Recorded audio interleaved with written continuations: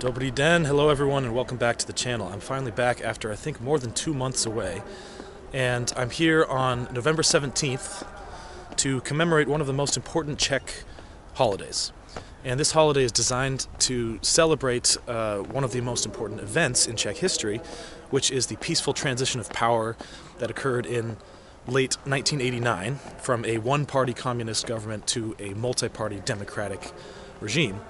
And that process, or that event, is called the Velvet Revolution. So the full history of this event is obviously way too much to explain in a YouTube video, but in a nutshell, it was a series of demonstrations between the 17th of November 1989 and the end of that year that eventually resulted in the resignation of the communist government and the establishment of a new democratic system. And this date, the 17th of November, was already a significant date in Czech history, even before the Velvet Revolution. Because it was on this date, November 17th in 1939, so 50 years before the Velvet Revolution, that 9 anti-Nazi dissidents were executed, and 1,200 more were sent to concentration camps as punishment for their participation in anti-Nazi demonstrations in 1939. One of those people who died in 1939 at the hands of the Nazis was a Czech medical student named Jan Opletal. In 1989, a group of Czech students decided to organize a demonstration in commemoration of his death 50 years earlier, of the 50th anniversary of his murder, basically. And they were granted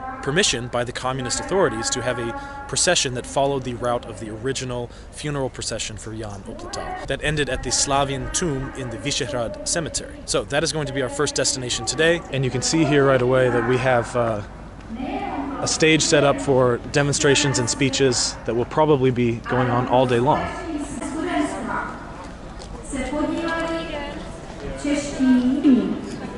Kterým se podařilo s podporou československé vlády v Londýně, zejména za účast. So the street that we're on right now is called Albertov Street, and it's a very significant street in Czech history because this is where those demonstrations began in 1999 with a group of about 15,000 Czech students who organized a procession for Jan Opletal.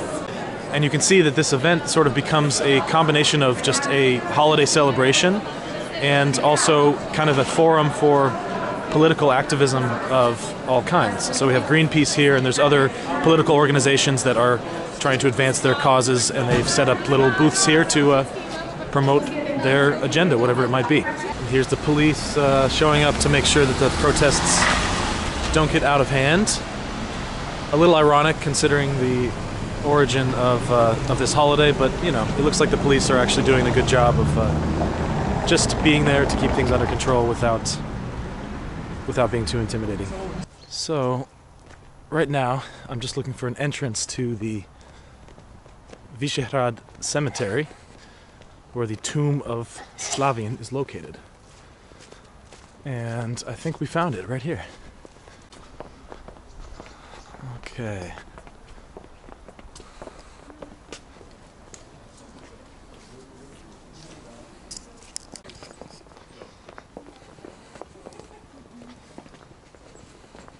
So we're here finally at the Slavian tomb, which is right behind me in the Vyšehrad cemetery.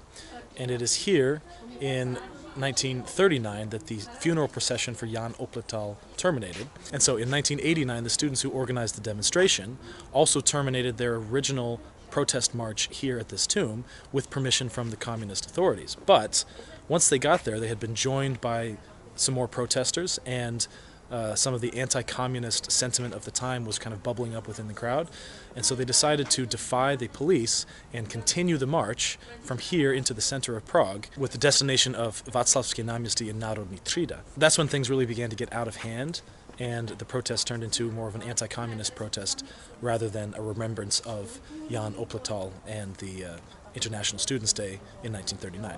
So we're on our way out of the Vyšehrad cemetery, and we're going to catch a tram into the center of Prague, where we will see demonstrations in Václavské Náměstí and Národní Třída that are related to the further stages of this Velvet Revolution protest on November 17th, 1989. So I'll catch you there.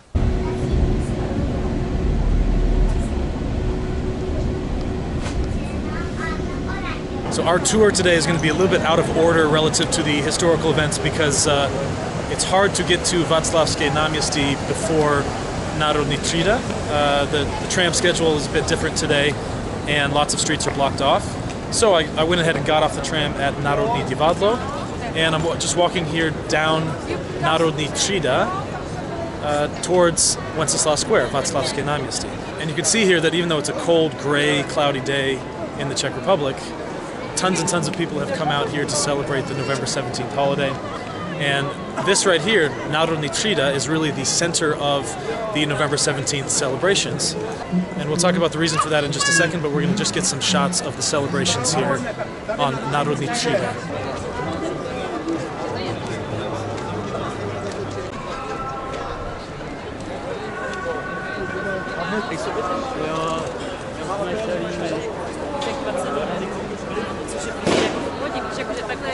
And people light hundreds of candles here and place them at this one particular location on Národní Třída. Sì, sì, eccolo. Let's get a look here.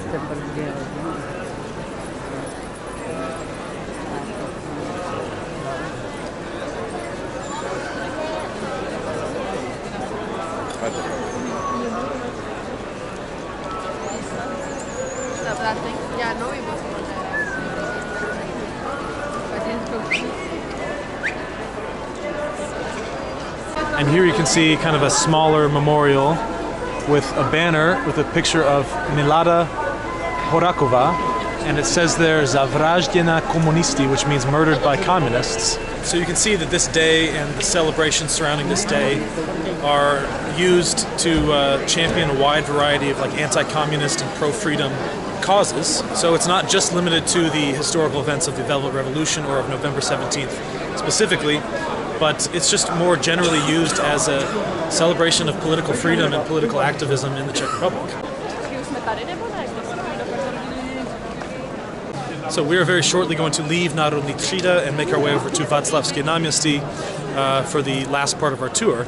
But before we leave, let's talk briefly about what happened here on this street in 1989, November 17th, that makes this day of such great significance to Czech people, not only because of what happened in 1939, but also because of the way that the protests worked out here on that day in 1989 as well. So in 1989, after those student protesters left the Slavin tomb at the Vyšehrad Cemetery, they made their way towards the center of Prague without the permission of the communist police.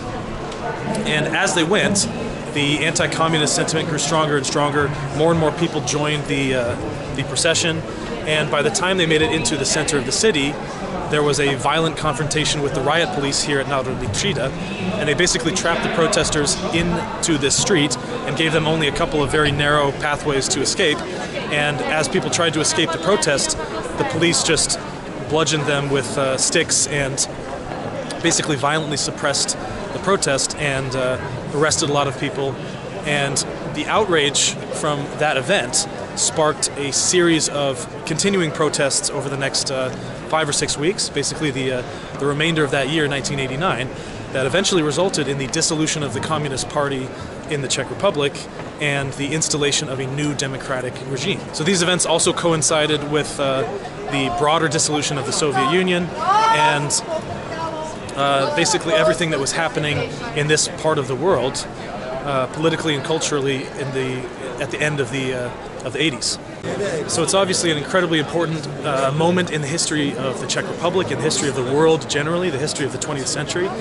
And it's really exciting to be right here at the epicenter of one of the most important episodes of that history, and just to be sharing this moment with Czech people who still 32 years later are still very aware of the significance of this moment and very aware of what it means for them as individuals and as a nation. Okay, so now we're going to make our way over to Václavské Náměstí, which is, might as well be connected to Národní Třída. It's just about a 2-minute walk away, and we'll get some shots of the proceedings over there, and then we'll call it a day.